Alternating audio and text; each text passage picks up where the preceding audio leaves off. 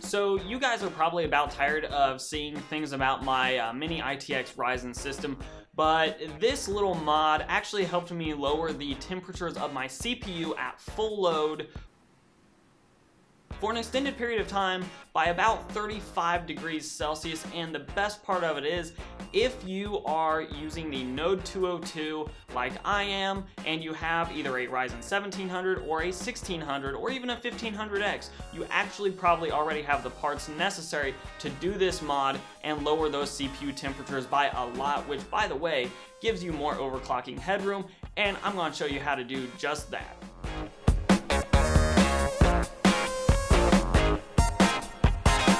So the secret sauce to this little mod is actually the stock cooler that comes with the Ryzen 7 1700, the Ryzen 5 1500X, and the Ryzen 5 1600, and that would be the Wraith Spire cooler, not the Stealth cooler. Now, the maximum CPU cooler height in a Node 202 is about 57 millimeters, and because of largely this fan that's included with the Wraith Spire, the Wraith Spire cooler is actually quite a bit too tall, but the heatsink part alone without the fan only comes in at about 40 millimeters high, which still gives you about 17 millimeters of clearance for a low profile fan. Now, if you're like me and you realize that the stock cooler will not fit in a Node 202, you probably ordered a low profile fan. In my case, for my CPU, I ordered the Cryorig C7. Now, here's the interesting part, and this was purely accidental. The fan on the C7 is actually the same size, at least the mounting points are the same size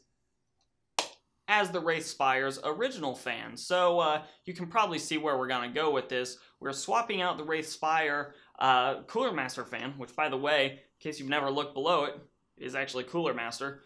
And we are putting on the C7's fan. However, this does require a very small mod, and it's actually a very easy one to do, and it's safe. And the best part is, if you want to swap back eventually, you can still put that fan back on the C7. It's not a permanent mod that destroys the integrity of the fan.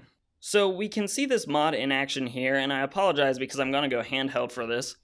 But the fan on the Spire cooler right now, which you can sort of tell is the Spire just based on the height here of the actual heatsink part of the cooler, is the cooler from the C7 here. Now, the mounting mechanism normally for the C7 is on the side of, so see here, on the side here we have ridges on this fan that just hook over the lip of the C7's heatsink, and it just clips on. There's no screws there at all.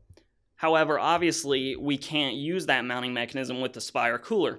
That being said, on each corner is a little, just sort of rubber piece that is meant to dampen sound and vibration from the fan to make it a little bit more bearable, to keep things a little quieter. What I found was when you take those off, there's indentions in the plastic of the fan where there would normally be a screw hole, but they did not completely cut it out. So all I did was I took a very small drill bit and drilled that through, which lined up perfectly with the mounting mechanism, or the mounting points rather, for the Spire's cooler, which you can sort of see just in there. That screw lines up perfectly, as do the other four. So once I drilled those out, it was just a matter of mounting the fan onto the heatsink. Now, I will save you a little bit of time with one other part.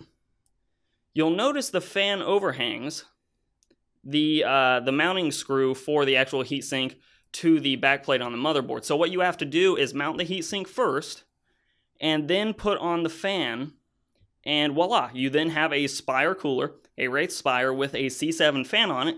You'll see it just sort of barely fits in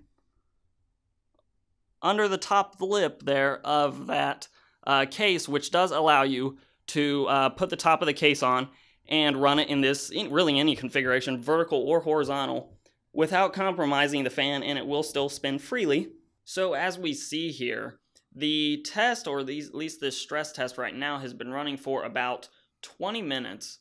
And you'll also notice that the temperature up there is just flatlined at 50 degrees Celsius. Now, compared to the 85 degrees Celsius or 86 degrees Celsius that I was seeing with the Cryorig C7 in its just normal stock configuration, this is a gigantic gain in temperatures and makes me a lot more comfortable running this processor, in this case at full bore, for an extended period of time. And that's important if you're planning on using a smaller profile case like this for something like video rendering or video editing, because that processor is going to be worked a lot more heavily when you do something that is extremely multi-threaded and runs for an extended period of time like this. So 50 degrees Celsius over 85 or 86 degrees Celsius is a humongous temperature gain for this little mod. So that is really it for this mod. It was just sort of quick, but I felt like it deserved its own little video just because it dropped my temperatures by so much. And if you're somebody like me that has the Node 202, you probably bought a small profile or a low profile cooler to go in that case, and using the parts from my C7 and the cooler that was already included in the box for the processor, I was able to basically make a new cooler that was quieter than the C7 because the fan is running at a lower speed, and also delivers just so much better performance in the form of cooling than does the C7 in this particular case. So for those of you that are also a fan of Bitwit, and I already tweeted this out to him, but maybe you should give him a shout out over there, because we also know from his video that he also used the C7 for his case, and since I believe he's using a 1700 in his Node 202, he should actually already have the Spire cooler as well, so I'd be curious to see if he actually tries this out himself. But regardless of all that, guys, if you like this video, give me a like, share, subscribe, comment down below, tell me what you think of this little modification, or if you have other ideas for lowering the temperatures within a small form factor case, specifically the Node 202. You can follow me on Twitter and on Instagram at Hoosier Hardware. They are the same tag for your convenience.